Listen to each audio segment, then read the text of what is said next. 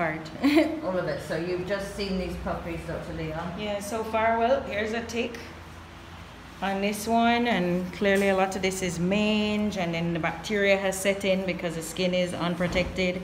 Here's the maggot wound, but you sprayed it with Exaline, which is very good.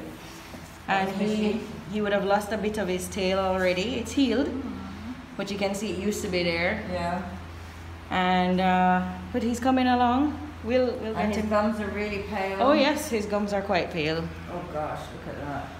So it's probably due to the worm that you have a picture of already. Yeah. There are worms there. The ticks are helping to get rid of all the blood that's in his body. So, Dr. Leon, if these puppies are not, this is what a lot of people don't understand, is when you have puppies, they actually need a lot more care than just the mother can give them. Of course, at first, you know, the mother is like 3 weeks, she does her work 3 to 4 weeks.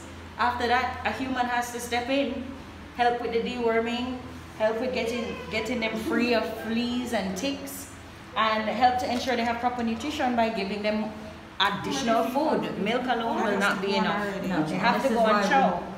We see so many puppies on the road looking like this. And all of them are mangy, poor things.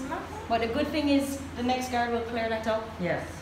And we're going to deworm them. We're going to give them some vitamins. We're going to give them some food.